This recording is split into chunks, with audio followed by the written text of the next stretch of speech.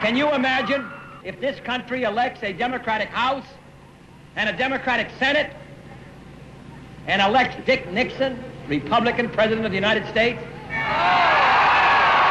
And then Lyndon Johnson and Sam Rayburn go over to meet with him as the leader of the Congress and sit down with Dick Nixon, who in 1952 said Adlai Stevenson had a degree from the Cowardly College of Containment. In 1954 called Truman a traitor. In 1960 called me a liar. In 1960 called Lyndon an ignoramus. Lyndon says he called me one. No, I say he called Lyndon one. He called me rash, imprudent, reckless, naive, and uninformed, but he called Lyndon an ignoramus. You think he's going to go down and work with him?